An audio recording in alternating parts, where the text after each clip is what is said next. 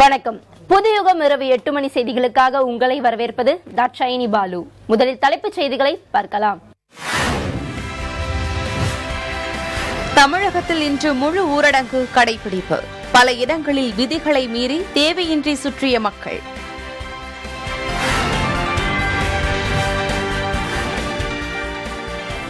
வடபழனி முருகன் கோவிலில் கும்பாபிஷேக வைபவம். வேத மந்திரங்கள் முழங்க கலசங்களுக்கு புனித நீர் ஊற்றி சிறப்பு பூஜை.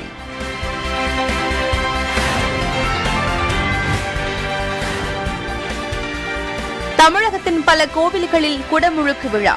கொரோனா கட்டுப்பாடுகளை மீறி பக்தர்கள் தரிசனம்.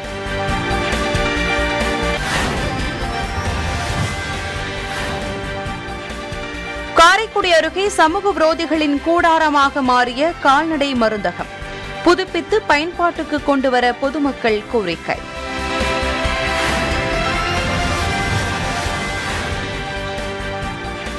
தென்காசி மாவட்டம் சங்கரன் கோவில் பகுதியில் ஊரடங்கு கட்டுப்பாடுகள் மற்றும் பொது முடக்கத்தால் பூக்கள் கொள்முதல் குறைவு. கட்டுப்பாடுகளை தளர்த்த விவசாயிகள் கோரிக்கை.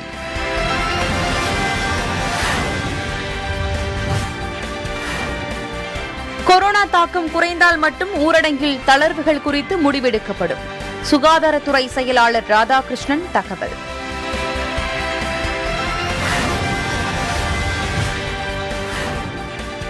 செங்கல்பட்டில் சூனாம்பேடு குளத்தூர் வரை போக்குவரத்து வசதி இல்லாததால் 50 கிராம மக்கள் அவதி. ஷேர் ஆட்டோக்களில் ஆபத்தான பயணம் மேற்கொள்ளும் அவலம்.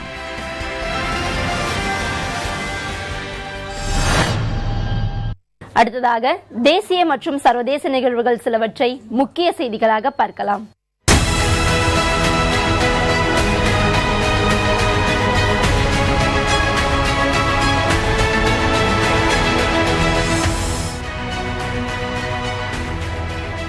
இந்தியாவில் ஒமிக்ரான் சமூக பரவலாகிவிட்டதாக மத்திய சுகாதாரத்துறையின் கீழ் இயங்கும் அமைப்பு தெரிவித்துள்ளது.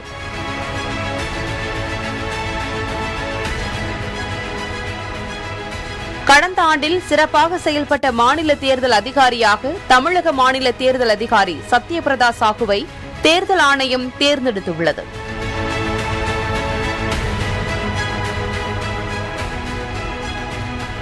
அருணாச்சல பிரதேச எல்லையில் காணாமல் போன 17 வயது இளைஞர் திருப்பி அனுப்பப்படுவார் என சீன ராணுவம் தெரிவித்துள்ளது.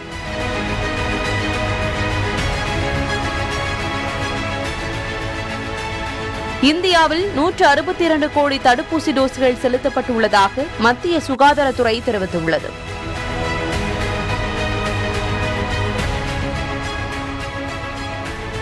ஸ்காட்லாந்தில் தடுப்பூசி செலுத்திக் கொள்ளாத கர்ப்பிணிகளுக்கு பிரசவத்தின் போது குழந்தை இறப்பு விகிதம் அதிகரிப்பது ஆய்வின் மூலம் தெரியவந்துள்ளது.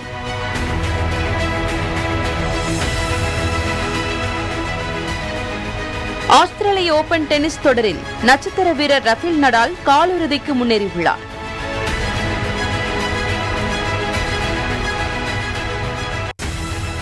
ஆசிய பெண்கள் ஹாக்கி போட்டியில் இன்று ஜப்பான் இந்திய அணிகள் பல பரீட்சை நடத்துகின்றன.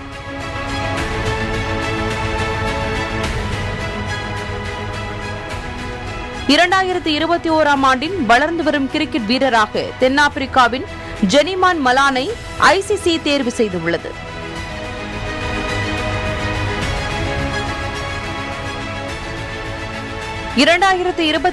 ஆண்டின் சிறந்த 20 ஓவர் கிரிக்கெட் வீராங்கனையாக இங்கிலாந்தின் டாமி பீமாண்ட் அறிவிக்கப்பட்டுள்ளார்.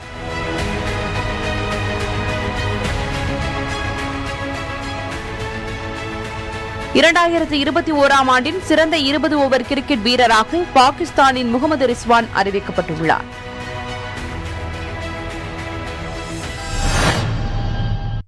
இனி விரிவான செய்திகள் தொடர்கின்றன. தமிழகத்தில் இன்று முழு ஊரடங்கை முன்னிட்டு கடைகள் அனைத்தும் அடைக்கப்பட்டு சாலைகள் வெறிச்சோடி காணப்பட்டன. தென்காசி மாவட்டத்தில் தமிழக கேரள எல்லைப் பகுதியான புளியரை மற்றும் மேக்கரையில் சோதனைச் சாவடிகள் அமைக்கப்பட்டு மருத்துவ பரிசோதனை தவிர தேவையில்லாமல் தமிழகத்திற்கு வரும் வாகனங்கள் அனைத்தும் திருப்பி அனுப்பப்பட்டன. முழு ஊரடங்கை ஒட்டி கோவையில் முக்கிய சாலைகளில் மக்கள் நடமாட்டமின்றி காணப்பட்டது. கோவையில் முக்கிய சாலை பகுதிகளில் 30க்கும் மேற்பட்ட இடங்களில் வாகன சோதனையில் காவல்துறையினர் கண்காணிப்பில் ஈடுபட்டனர். தேனி மாவட்டம் போடியில் ஊரடங்கு காரணமாக மக்கள் நடமாட்டம் குறைவாக இருந்தது. பல இடங்களில் தேவையின்றி வெளியே சுற்றுபவர்களை காவல்துறை எச்சரித்து அனுப்பி வைத்தனர். தஞ்சை மாவட்டம் துருவையாறு சுற்றுவட்டார பகுதியில் 3வது வாரம் முழு ஊரடங்கை முன்னிட்டு கடைகள் மூடப்பட்டு சாலைகள் வெறிச்சோடி காணப்பட்டது.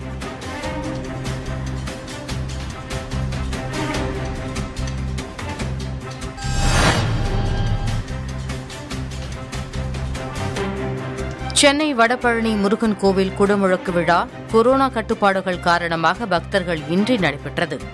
முருகப்பெருமானுக்கு 33 ஹோம குண்டங்கள், பரிவார தெய்வங்களுக்கு 75 ஹோம குண்டங்கள் என மொத்தம் 108 குண்டங்களுடன் யாகசாலை அமைக்கப்பட்டு பூஜைகள் நடைபெற்று வந்தன. புனித நதிகளில் இருந்து கொண்டுவரப்பட்ட நீர் கலசங்களில் நிரப்பப்பட்டு பூஜிக்கப்பட்டது. இந்நிலையில் யாகசாலை பூஜைகள் அனைத்தும் நிறைவு பெற்றதும் சிவாச்சாரியார்கள் மற்றும் வேத விற்பன்னர்கள் புனித நீர் நிரம்பிய கலசங்களை கோபுரத்திற்கு எடுத்துச் சென்றனர். தங்க முலாம் பூசப்பட்ட ராஜகோபுர கலசங்களுக்கு வேத மந்திரங்கள் முழங்க குடமுழக்கு செய்து வைத்தனர். அப்போது கோவிலுக்குள் அனுமதிக்கப்பட்டிருந்த நிர்வாகிகள் அரோகரா என பக்தி முழக்கம் எழுப்பி முருகனை வழிபட்டனர். கோவிலை சுற்றியிருந்த வீடுகளின் மாடிகளில் இருந்தபடி ஏராளமானோர் குடமுழக்கு விழாவை கண்டு ரசித்தனர். கோபுர கலசங்களின் மீது புனித நீரானது ஊற்றப்படுகின்ற அந்த அற்புத தருணத்தில் நாம் இணைந்திருக்கின்றோம். எல்லோருக்கும் எல்லாவிதமான வளத்தையும் வடபழனி ஆண்டவராகிய வள்ளல் வாரி குவிக்க வேண்டும் என்கின்ற பிரார்த்தனையை முன்னெடுத்து அரோகரா அரோகரா அரோகரா. காரைக்குடி அருகே அமராவதி புதூர் கால்நடை மருந்தகம் செயல்பாட்டில் இல்லாததால் அது சமூக விரோதிகளின் கூடாரமாக மாறி வருவதாக விவசாயிகள் வேதனை தெரிவிக்கின்றனர். சிவகங்கை மாவட்டம் காரைக்குடியை அடுத்த அமராவதி புதூரில் 1994ஆம் ஆண்டு கால்நடை மருந்தகம் திறக்கப்பட்டது. கடந்த 2015ஆம் ஆண்டு வரை செயல்பட்டு வந்த கால்நடை மருந்தகம் பின்பு மருத்துவர்கள் முறையாக வராததால் செயலற்று போனது. தற்போது பராமரிப்பு இன்றி கிடக்கும் கால்நடை மருந்தகம் சமூக விரோதிகளின் கூடாரமாகி உள்ளதாக கூறும் விவசாயிகள் உடனடியாக மருந்தகத்தை சீரமைத்து பயன்பாட்டிற்கு கொண்டுவர மாவட்ட நிர்வாகத்திற்கு கோரிக்கை வைத்துள்ளனர். எங்க ஊர்ல ஏடி ஆபீஸ் எங்க ஊர்ல இருக்கு, ஹைவேல இருக்கு. Police station Somanathapuram police station பக்கத்திலே ஏடி ஆபீஸ் இருக்கு. அந்த ஏடி ஆபீஸ் இங்க இருந்தே இங்க மருத்துவரும் இல்ல, ஒரு நர்ஸும் இல்ல, ஒண்ணும் இல்ல, ஒரு கம்பவுண்டர் மட்டும் ஒரு ஆள் கூட இங்க இல்ல. அது குடியாரல் கூடாரமா தான் அந்த கட்டடம் இருக்கே தவிர ஒரு பயனும் இல்லை.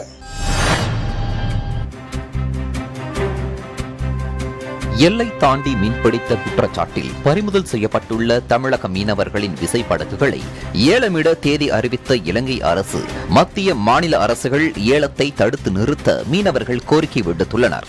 இலங்கை கடற்பரப்பிற்குள் அத்துமீறி ஊடுருவிய குற்றச்சாட்டின் பெயரில் தமிழக மீனவர்களிடமிருந்து இலங்கை கடற்படையினரால் கைப்பற்றப்பட்டு தடுத்து வைக்கப்பட்டுள்ள தமிழகத்தை சேர்ந்த நாட்டுப்படகு விசைப்படகுகள் உட்பட 105 படகுகளை அரசுடைமையாக்கப்பட்டு தொடர்ச்சியாக 5 தினங்கள் பகிரங்க ஏலத்தில் விற்பனை செய்யப்படும் என இலங்கை அரசு அறிவித்துள்ளது. மேலும் இலங்கை அரசு படகுகளை ஏலத்தில் விடுவதை மத்திய மாநில அரசுகள் தடுத்து நிறுத்தி இலங்கை வசமுள்ள தமிழக விசைப்படகுகளை மீட்டு உரிமையாளர்களிடம் கொடுப்பதோடு பயன்படுத்த முடியாத நிலையில் உள்ள படகுகளை இந்திய அரசே ஏலத்தில் விட்டு அந்த பணத்தை உரிமையாளரிடம் கொடுக்க வேண்டும் எனவும் ராமநாதபுரம் மீனவர்கள் கோரிக்கை விடுத்துள்ளனர். தமிழக மீனவருடைய வாழ்வாதாரம் கருதி தமிழக முதல்வர் அவர்களை சந்தித்து அந்த படகுகளுக்கு இழப்பீடு வழங்க கோரிக்கை வச்சதன் அடிப்படையில் அந்த 105 படகுகளுக்கு தலா 5 லட்சம் ரூபா வழங்கியிருக்காங்க.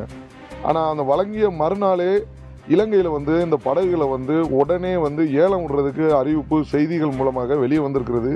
மிகுந்த அதிர்ச்சியாக இருக்குது. அதனால அந்த படகுகளை உடனே மத்திய அரசாங்கம் அந்த ஏலத்தை தடுத்து நிறுத்தி அந்த படகை இந்திய அரசாங்கமே ஏல விட்டு அந்த படகை இழந்த அந்த குடும்பங்களுக்கு இந்த இழப்பீடோட அந்த தொகையும் வாங்கி கொடுத்தா ஒரு மிகப்பெரிய உதவியாக இருக்கும்.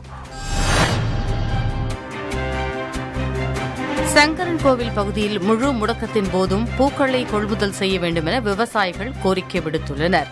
தென்காசி மாவட்டம் சங்கரன் கோவில் பகுதியில் 25,000க்கும் மேற்பட்ட பூ விவசாயிகள் தாங்கள் விளைவித்த பூக்களை சங்கரன் கோவில் பூச்சந்தையில் கொண்டு வந்து விற்பனை செய்கின்றனர். குறிப்பாக கேந்திப்பூ, சம்பங்கிப்பூ, பிச்சிப்பூ போன்ற பூக்கள் சந்தைக்கு வந்தாலும் தற்போது பனிப்பொழிவு அதிகமாக இருப்பதால் மல்லிகைப்பூ விளைச்சல் மிக குறைவாக உள்ளது. மேலும் முழு முடக்கம், ஊரடங்கு கட்டுப்பாடுகளால் வியாபாரிகள் பூக்களை கொள்முதல் செய்வது இல்லை என விவசாயிகள் தெரிவிக்கின்றனர்.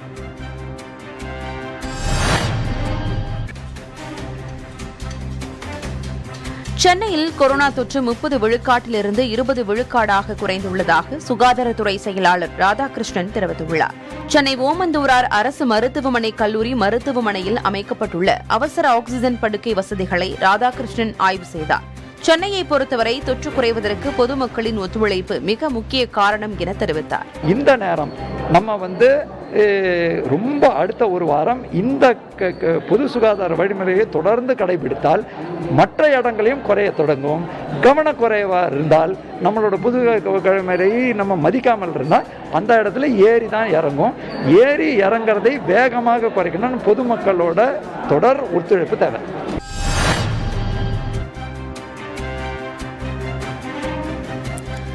திருவண்ணாமலை ஸ்ரீ பூத நாராயண பெருமாள் கோவிலில் மகா கும்பாபிஷேகம் நடைபெற்றது.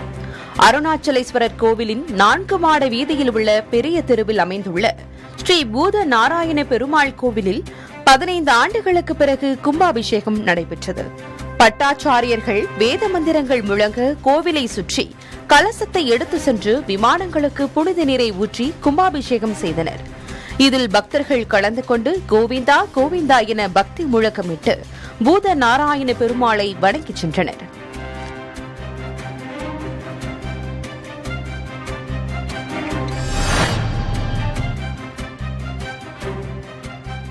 தமிழகம் மற்றும் புதுச்சேரியில் சுதந்திர போராட்ட வீரர் சுபாஷ் சந்திர போஸின் 125வது பிறந்தநாள் விழா இன்று பல்வேறு தரப்பினரால் கொண்டாடப்பட்டது. நேதாஜி சுபாஷ் சந்திர போஸின் பிறந்த நாளையொட்டி தமிழக அரசின் சார்பில் சென்னை மெரினா கடற்கரை காமராசர் சாலையில் அமைந்துள்ள நேதாஜி சுபாஷ் சந்திர போஸ் சிலைக்கு கீழ் வைக்கப்பட்டிருந்த அவரது படத்திற்கு சுகாதாரத்துறை அமைச்சர் சுப்பிரமணியன் உள்ளிட்ட அமைச்சர்கள் மரியாதை செலுத்தினர். புதுச்சேரியில் நேதாஜி சுபாஷ் சந்திர போஸின் பிறந்த நாளையொட்டி லாஸ்பேட்டையில் உள்ள அவரது சிலைக்கு துணைநிலை ஆளுநர் தமிழிசை சவுந்தரராஜன் மாலை அணிவித்து மரியாதை செலுத்தினார். புதுக்கோட்டை போஸ் நகரில் உள்ள நேதாஜி சுபாஷ் சந்திர போஸ் சிலைக்கு அப்பகுதியைச் சேர்ந்த பொதுமக்கள் மாலை அணிவித்து இனிப்பு வழங்கி இந்திய நாட்டின் சுதந்திரத்திற்காக பாடுபட்ட போஸின் அர்ப்பணிப்பு உணர்வை போற்றினர்.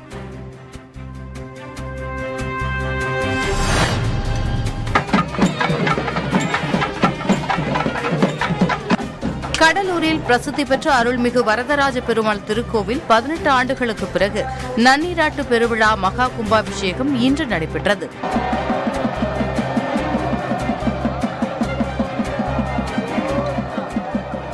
இதைத் தொடர்ந்து கோவிலில் பலவிதமான சிறப்பு யாகங்களும் பூஜைகளும் நடத்தப்பட்டன.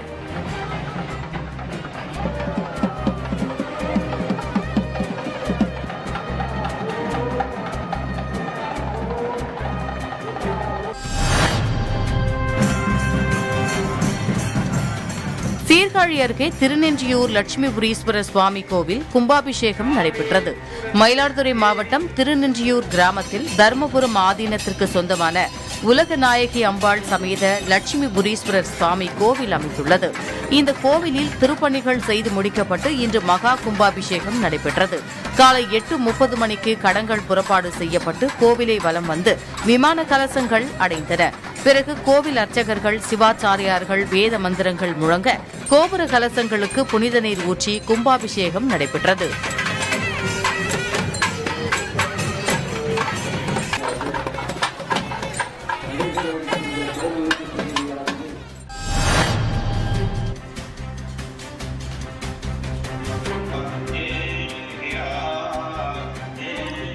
ராமநாதபுரத்தில் 17 ஆண்டுகளுக்கு பிறகு நடந்த கோதண்டராமர் சுவாமி கோவில் கும்பாபிஷேகம் பக்தர்கள் அனுமதியின்றி நடைபெற்றது.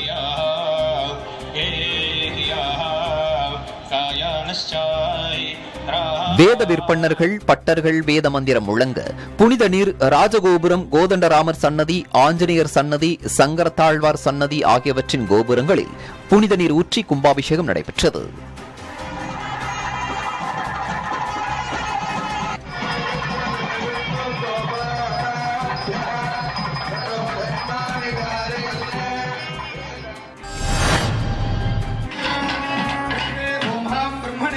திருப்பூர் அழகுமலை பாலதண்டாயுதபாணி கோவில் மகா கும்பாபிஷேகம் வெகு விமர்சையாக கொரோனா கட்டுப்பாடுகளுடன் பொதுமக்கள் இன்றி நடைபெற்றது.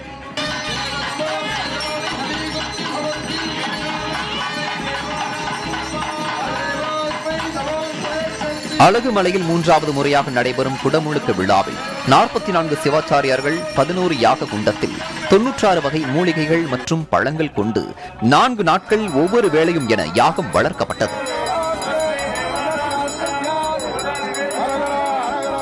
இந்நிலையில் இன்று கலச குண்டலங்களுக்கு பூஜை செய்து குடமுழுக்கு வெகு விமர்சையாக நடைபெற்றது.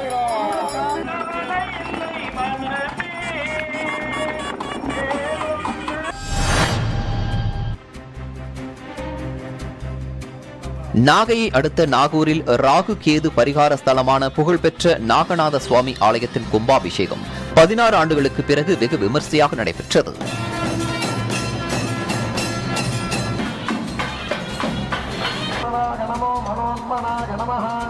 மேலும் தடை உத்தரவை மீறி கூடிய பக்தர்களை காவல்துறையினர் ஒலிபெருக்கி மூலம் ஒழுங்குபடுத்தினர்.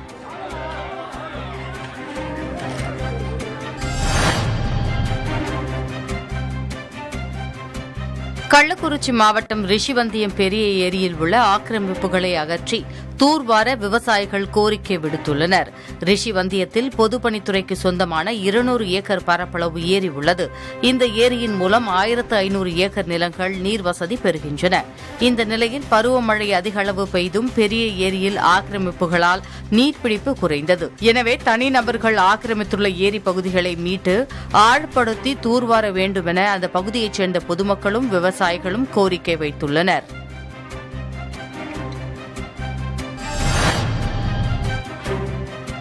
கள்ளக்குறிச்சி மாவட்டம் திருக்கோவிலூரை அடுத்துள்ள மணலூர்பேட்டை கிராமத்தில் ஒருங்கிணைந்த பள்ளி கல்வி திட்டத்தின் கீழ் கடந்த 2020-21 ஆண்டு அறிவியல் ஆய்வக கட்டடம் கட்டப்பட்டது.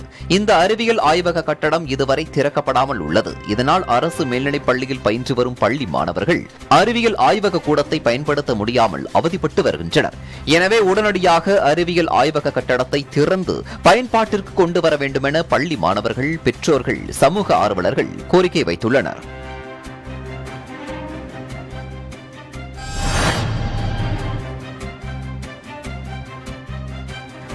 ராஜபாளையம் அருகே 20 வருடங்களுக்கு முன்னதாக கட்டப்பட்ட ஊராட்சி மன்ற மற்றும் கிராம நிர்வாக அலுவலக கட்டிடங்கள் இடிந்து விழும் நிலையில் இருப்பதால் உடனடியாக அவற்றை புதுப்பிக்க வலியுறுத்தப்பட்டுள்ளது. சோலைச்சேரி கிராமத்தில் தொகுதி மேம்பாட்டு திட்டத்திலிருந்து கடந்த 2000வது ஆண்டு ஊராட்சி மன்ற அலுவலக கட்டடமும் கிராம நிர்வாக அலுவலக கட்டடமும் கட்டப்பட்டது. முறையாக பராமரிக்கப்படாத கிராமத்தால் 2 கட்டடங்களும் தற்போது மோசமான நிலையில் உள்ளது. குறிப்பாக கட்டடங்களின் மேற்கூரையின் பல்வேறு இடங்கள் சிமெண்ட் பூச்சு பெயர்ந்து விழுந்துள்ளது. எனவே ஊராட்சி ஒன்றிய நிர்வாகமும் மாவட்ட நிர்வாகமும் இதனை கவனத்தில் கொண்டு கட்டடங்களை புதுப்பிக்குமாறு கிராம மக்கள் கோரிக்கை விடுத்துள்ளனர்.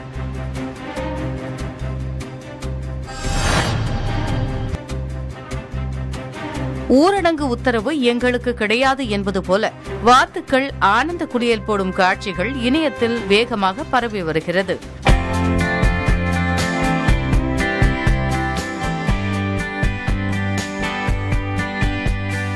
சேலம் மாவட்டம் எடப்பாடி அடுத்த பூலாம்பட்டி சுற்றுவட்டார பகுதியான பில்லுக்குறிச்சியில் விவசாயிகள் நெல் நடவுக்காக தேக்கி வைக்கப்பட்ட வயல்வெளி சேற்று நீரில் 100க்கும் மேற்பட்ட வாத்துகள் ஆனந்த குளியல் போட்டன.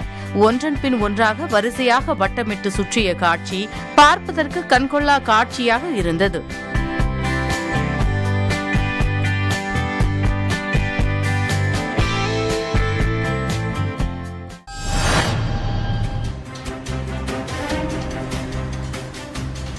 ஈரோட்டில் அவசர தேவையின்றி வெளியே சுற்றுபவர்களின் வாகனங்களை பறிமுதல் செய்து போலீசார் அதிரடி நடவடிக்கைகளை மேற்கொண்டு வருகின்றனர். மேலும் அரசின் பாதுகாப்பு மற்றும் தடுப்பு நடவடிக்கைகளை பின்பற்ற வேண்டும் என போலீசார் பொதுமக்களுக்கு அறிவுரை வழங்கி வருகின்றனர். தூத்துக்குடி மாவட்டத்தில் ஞாயிற்றுக்கிழமை முழுநேர ஊரடங்கை முன்னிட்டு சாலைகள் வெறிச்சோடி காணப்பட்டன. காவல்துறையினர் விதிமுறைகளை மீறி வருபவர்களை எச்சரித்ததுடன் அபராதமும் விதித்தனர்.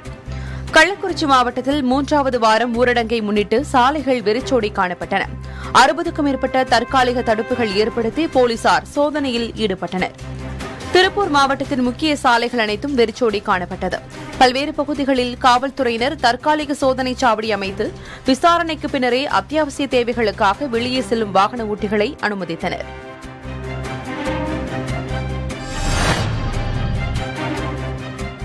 தருமபுரி மாவட்டத்தில் ஞாயிறு பொது முடக்கம் அமலில் இருந்த நிலையில் காவல்துறையினர் பல்வேறு இடங்களில் கொரோனா தடுப்பு பணியில் ஈடுபட்டு வருகின்றனர். ஆனால் வருவாய்த்துறையினர் மற்றும் நகராட்சி பேரூராட்சி ஊழியர்கள் தடுப்பு பணியில் ஈடுபடவில்லை என்ற புகார்கள் எழுந்தன.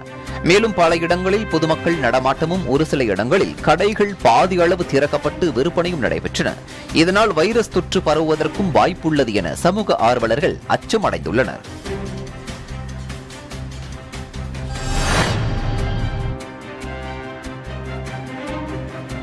மயிலாடுதுறை நகராட்சியில் ஊரடங்கையொட்டி நகராட்சி அலுவலர்கள் நகரின் அனைத்து பகுதிகளிலும் சோதனை மேற்கொண்டனர். அப்போது புனுகீஸ்வரர் கீழ வீதியில் இறைச்சி கடை ஒன்றில் ஆட்டு இறைச்சி விற்பனை செய்யப்படுவது தெரியவந்தது. இதையடுத்து ஆட்டு இறைச்சி மற்றும் குளிர்பதன பெட்டி ஆகியவற்றை பறிமுதல் செய்த நகராட்சி அலுவலர்கள் அந்த கடைக்கு சீல் வைத்ததுடன் 5000 ரூபாய் அபராதம் விதித்து நடவடிக்கை மேற்கொண்டனர். மேலும் ஊரடங்கு நாளில் இயங்கிய டீ கடை ஒன்றின் கேஸ் சிலிண்டரையும் பறிமுதல் செய்தனர்.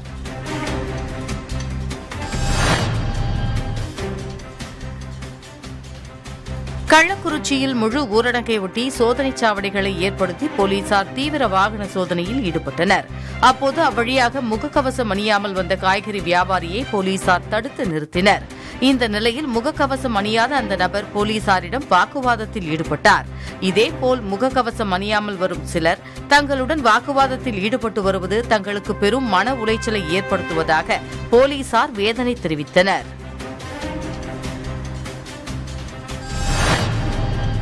சென்னை காவல்துறையில் பணியாற்றி வரும் உதவி ஆய்வாளர் செந்தமிழில் பேசி அனைவரையும் வியப்பில் ஆழ்த்துகிறார். சென்னை எழும்பூர் காவல் நிலையத்தில் சட்ட ஒழுங்கு பிரிவில் உதவி ஆய்வாளராக பணியாற்றி வருபவர் வில்லியம் டேனியல். இவர் வாகன தணிக்கையின் போது பொதுமக்களிடம் செந்தமிழில் பேசி பணியாற்றி வருகிறார்.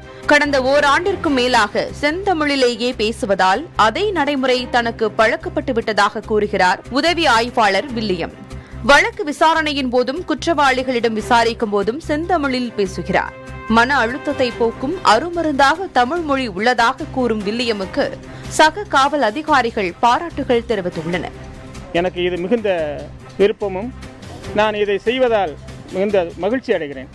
ஆகையால் தான் நான் தொடர்ந்து தமிழில் உரையாற்றி வருகிறேன். என்னை சந்திக்கும் நபர்கள் மட்டுமல்ல, காவல் நிலையம் இருந்தாலும் சரி, எனது இல்லத்தில் இருந்தாலும் சரி, நான் தமிழில் உரைப்பையத்தான் விரும்பி செய்து வருகிறேன். எனது பெயர் வில்லியம் தானியல், விருதுநகர் மாவட்டம் ராஜபாளையத்தை சார்ந்தவன்.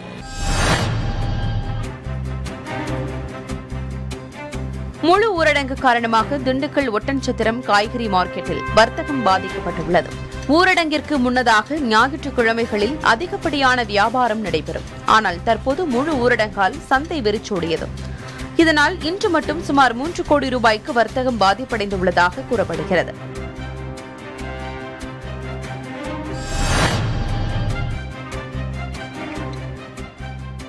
திருநெல்வேலி மாவட்டம் பனக்குடி பகுதிகளின் முக்கிய சாலைகள் முழு ஊரடங்கால் வெறிச்சோடி காணப்பட்டன. அப்போது தேவையின்றி சாலைகளில் சுற்றித் திரிபவர்களை போலீசார் மறித்து எச்சரிக்கை விடுத்தும் அபராதம் விதித்தும் நடவடிக்கை எடுத்தனர்.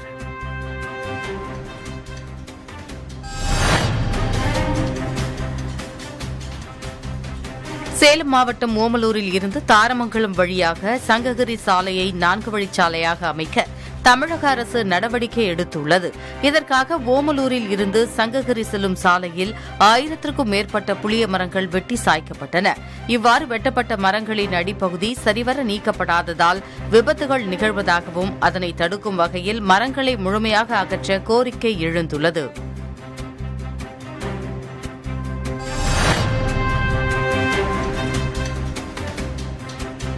திருவள்ளூர் அடுத்த தொழுவூர் பகுதியில் பொன்னிவளவன் என்பவர் 1780 சதுர அடி நிலத்தை வாங்கியுள்ளார். பின்னர் மற்றொருவர் தன்னுடைய நிலம் என கூறி அவரிடம் நிலத்திற்கான ஆவணங்களை காட்டி தகராறில் ஈடுபட்டுள்ளார். இது தொடர்பாக போலியாக ஆள்மாறாட்டம் செய்து நிலத்தை விற்பனை செய்ததாக ஜெயக்குமார் என்பவர் மீது திருவள்ளூர் மாவட்ட காவல் அலுவலக குற்றப்பிரிவில் புகார் அளிக்கப்பட்டது. அதன் அடிப்படையில் ஜெயக்குமாரை குற்றப்பிரிவு போலீசார் கைது செய்து விசாரணை மேற்கொண்டனர். அதில் அவர் 10க்கும் மேற்பட்ட நிலங்களை போலியாக ஆள் மாறாட்டம் செய்து விற்பனை செய்திருப்பது தெரியவந்துள்ளது.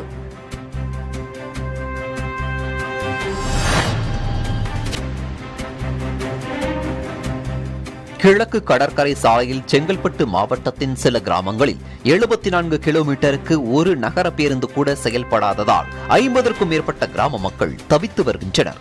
சென்னையிலிருந்து தொடங்கும் கிழக்கு கடற்கரை சாலை செங்கல்பட்டு மாவட்டத்தில் பெரும்பாலான பகுதிகளில் செல்கிறது. இதில் சென்னையிலிருந்து மற்றும் சென்னை புறநகரில் இருந்தும் கோவளத்தில் இருந்து கொளத்தூர் வரை நகர பேருந்துகள் எதுவும் இயக்கப்படாத காரணத்தால் 50க்கும் மேற்பட்ட கிராம மக்கள் பாதிப்படைந்துள்ளனர். இதனால் அப்பகுதி மக்கள் பெரும் சிரமம் அடைந்து வருகின்றனர். இதனால் உடனடியாக பேருந்து சேவைக்கு நடவடிக்கை எடுக்க கோரிக்கை வைத்துள்ளனர்.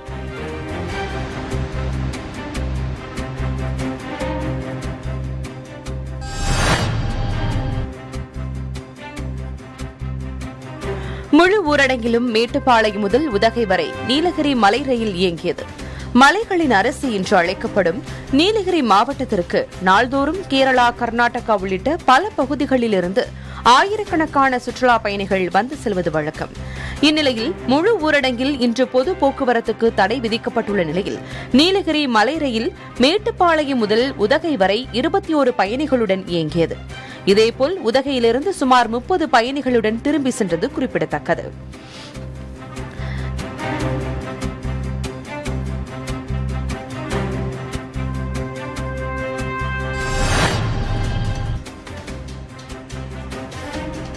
பெரிய குளத்தில் 2 யானை தந்தங்கள் பறிமுதல் செய்யப்பட்டு 10 பேர் கைது செய்யப்பட்டனர்.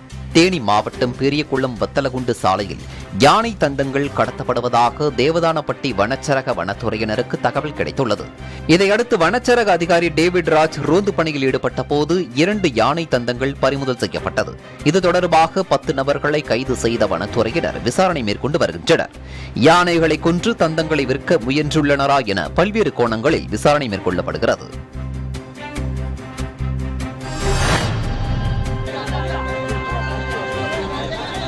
விழுப்புரம் மாவட்டத்தில் செஞ்சி வழியாக திண்டிவனம் கிருஷ்ணகிரி தேசிய நெடுஞ்சாலையை இருவழி பாதையாக மாற்றும் பணி நடைபெற்று வருகிறது. இந்த நிலையில் சாலை விரிவாக்கப் பணிகள் மந்தகதியில் நடைபெறுவதாக குற்றச்சாட்டு எழுந்துள்ளது. மேலும் விபத்துகளும் அதிகரித்து வருவதாக புகார் தெரிவிக்கும் மக்கள் சாலை பணிகளை விரைந்து முடிக்க அரசுக்கு வேண்டுகோள் விடுத்துள்ளனர்.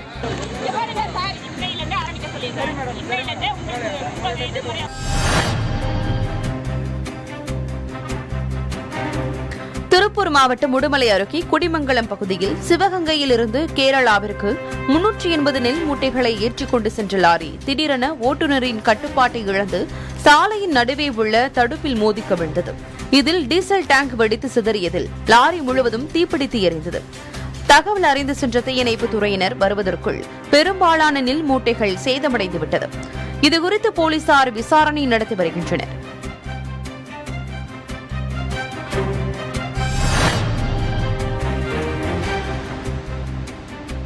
அண்மையில் உதகை நீதிமன்றத்தில் 38 பேருக்கும், குன்னூர் நீதிமன்றத்தில் 7 பேருக்கும் கொரோனா தொற்று உறுதியானதால் கடந்த வெள்ளிக்கிழமை நீதிமன்றங்கள் மூடப்பட்டன. இதற்கிடையில் வழக்கு தேக்கங்களை கணக்கில் கொண்டு நாளை முதல் காணொலி மூலம் வழக்குகளின் விசாரணை நடைபெறும் என தகவல்கள் தெரிவிக்கின்றன.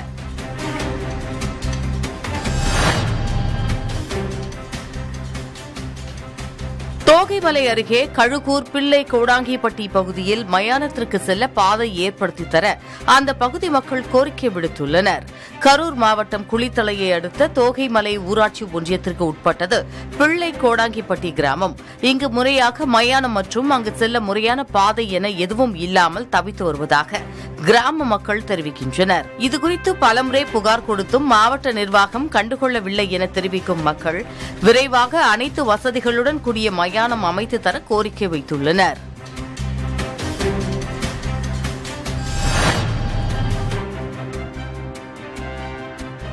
கள்ளக்குறிச்சி மாவட்டம் ரிஷிவந்தியம் அருகே காட்டு எடையார் கிராமத்தில் பால் ஸ்டோர் நடத்தி வருபவர் ரவிச்சந்திரன். இவரது பால் ஸ்டோரில் உயர் மின்னழுத்தம் காரணமாக குளிர்சாதன பெட்டி ஒன்று வெடித்து விபத்திற்குள்ளானது. இதனால் அருகிலிருந்த ராஜேந்திரன், மணிகண்டன் ஆகியோரின் கூரை வீடு முற்றிலும் எரிந்து சேதமாகின. தகவல் அறிந்து ரிஷிவந்தியம் தீயணைப்புத் துறையினர் வீரர்கள் தீயை அணைத்தனர். இதுகுறித்து போலீசார் வழக்கு பதிவு செய்து விசாரணை மேற்கொண்டனர்.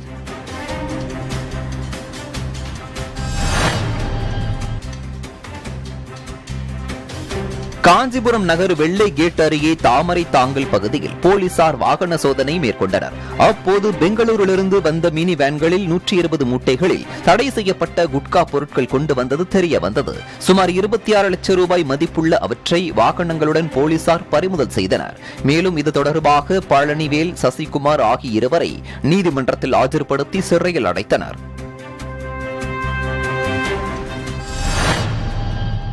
இத்துடன் செய்திகள் நிறைவடைகின்றன. புதுயுகத்தின் அடுத்த செய்தி தொகுப்பு நாளை காலை 8 மணிக்கு. வணக்கம்.